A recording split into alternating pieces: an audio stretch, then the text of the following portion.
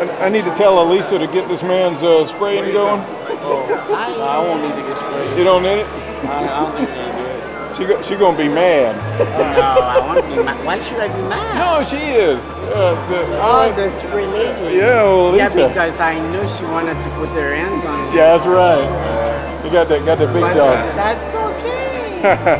Every other week, it seems like on the internet, we see somebody saying you're broke up, you're not broke up. You know, what's with that? I'm gonna tell the truth. Is it a bunch of haters? No. First of all, people, of course, when you are a public person and best athlete like we are, Kai and I, of course people want to know everything. It's like Angelina Jolie and Brad Pitt, right?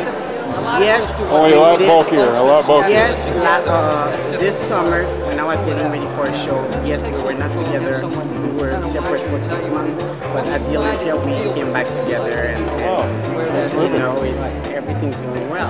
But when you're talking about doing a show together, you plan on being together for a while. I mean, oh yeah, I mean, yes, that's what we want. You know, when we were separate, that's when you realize how much you care about the other person, how much we love each other.